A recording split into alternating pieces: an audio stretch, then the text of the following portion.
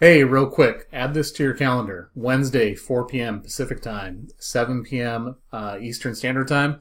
We're going to have Neil Lassen on our little call-in show, me and RJ. So we're going to interview him, talk to him about some of the new modules on Merch Informer, how you guys can use those to make more money, especially with trends, especially with holiday trends. And it might be an opportunity for us to get some questions in. So if you guys have some questions on how to improve your merch business, you should probably get them ready. Again, Wednesday, 4 p.m. Pacific, 7 p.m. Eastern, Neil Lassen on our call-in show. All right, check it out. Hey guys, so this is going to be a quick video about keyword tools. Some of them are going to be free. There is going to be one paid tool that's in here. This is just to give you guys some ideas of all of the different variety of options you have to come up with keywords, especially to come up with keywords that might be a little bit different than the competition. Name of the game is you have to find something that's going to make your shirt stand out, something that's going to make your shirt different than the rest of the competition out there. You want to make something that is not going to line up with everything else that's out there. So something that we learned with Halloween, we had a couple of shirts that did okay. None of our shirts really did great.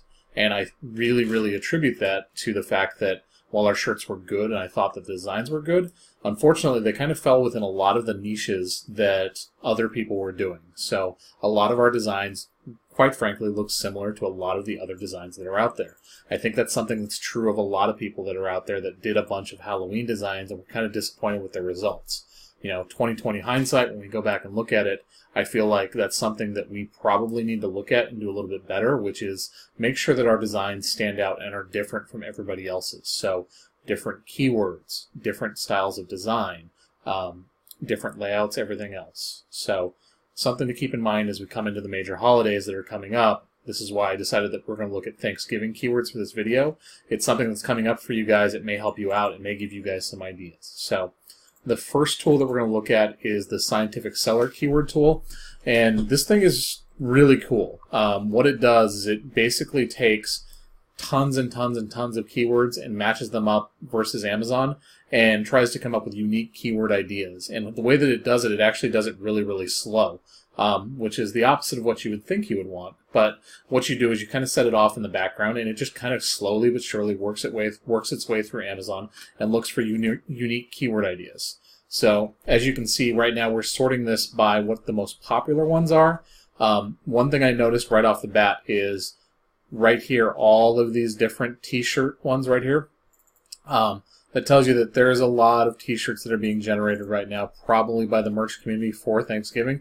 It's going to be fairly competitive, so we need to do things that are going to stand out.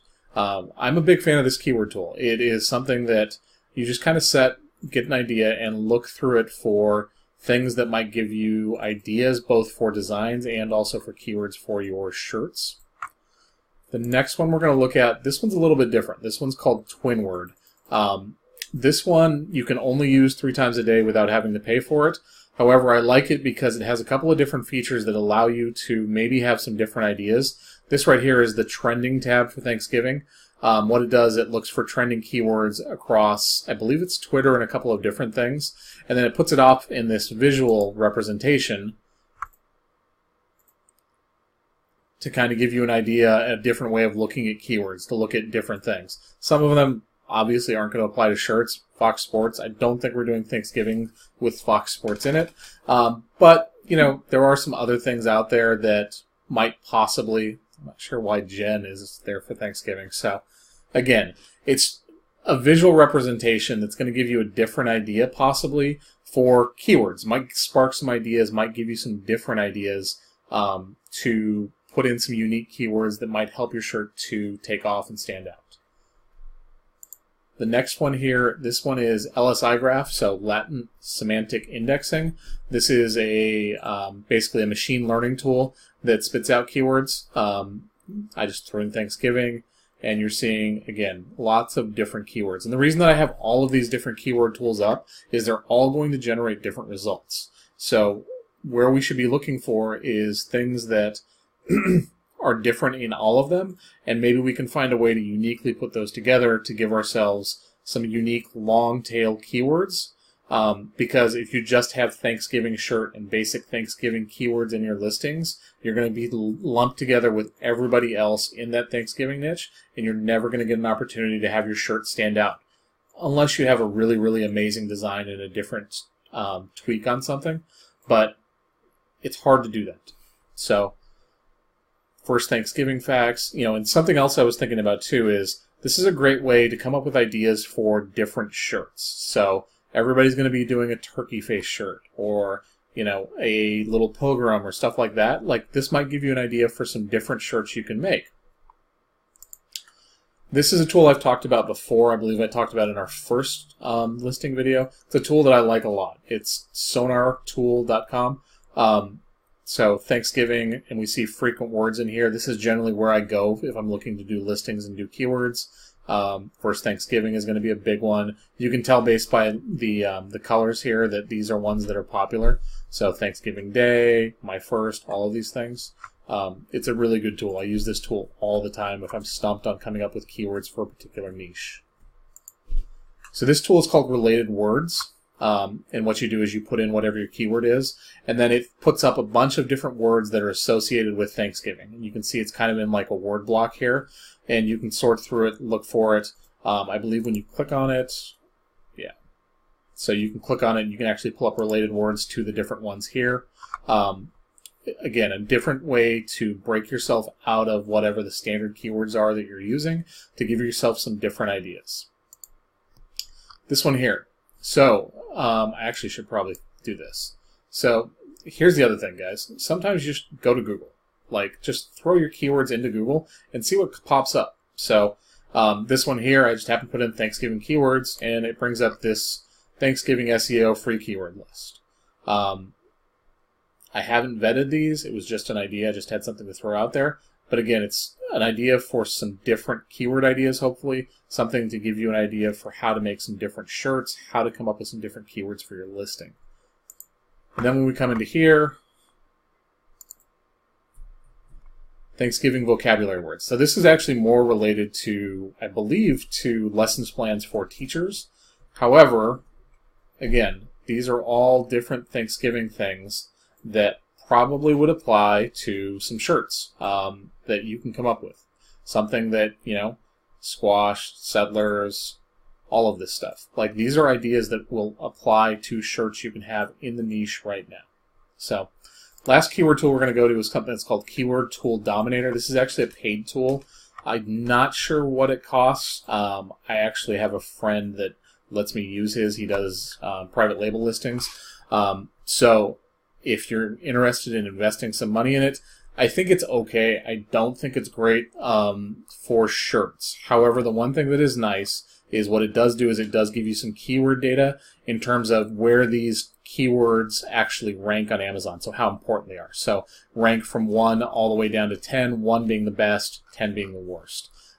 So if you do have access to the tool, I believe you can actually use it for free too. You get like a certain number of searches a day for free.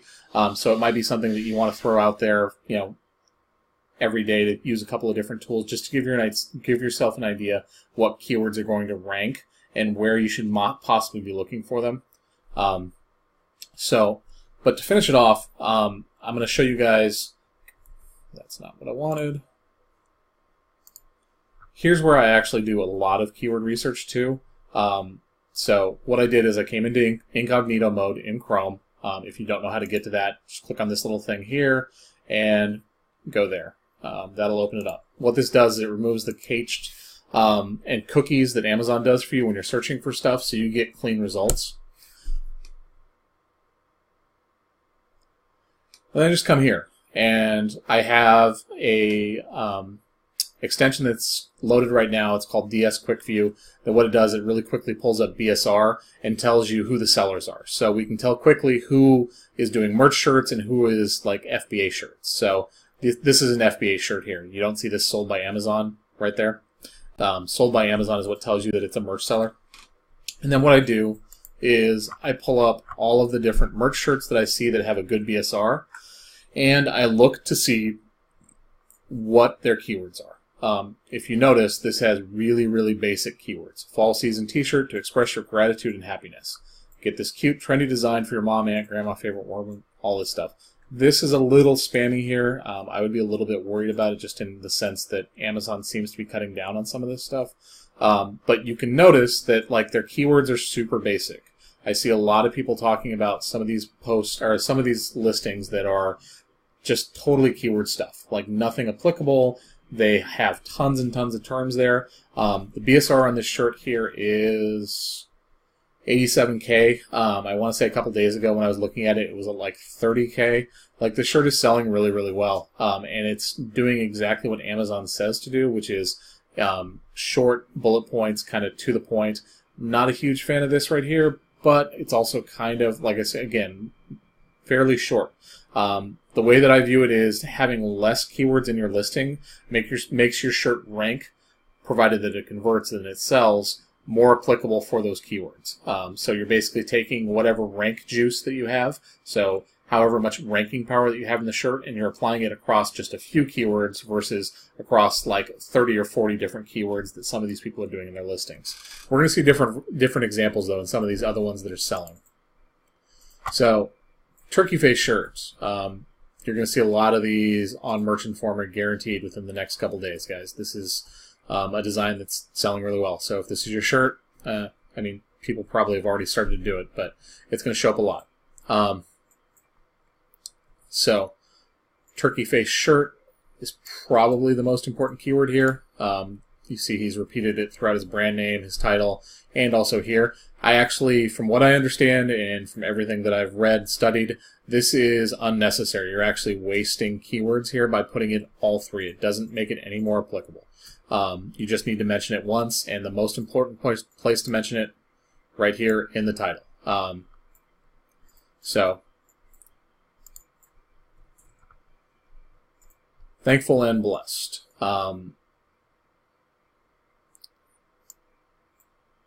Again, super basic, not super long.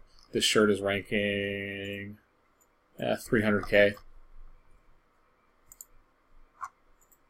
Another turkey face shirt. You can see this one. It is a little bit more along the lines of what we do in terms of keywords. I don't really do this necessarily, but fun Thanksgiving shirt. All this stuff is good.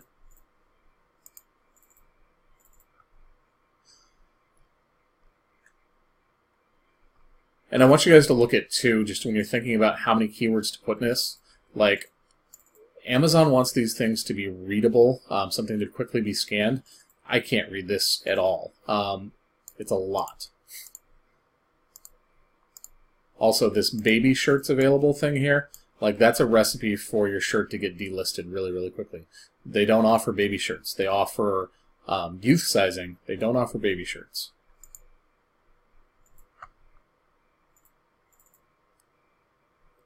So, one of the things that I notice across the shirts that I've pulled up here, this is 72K BSR. There seems to be a trend, at least from what I'm seeing on these shirts, where less keywords are more, and it might just be a small sample size.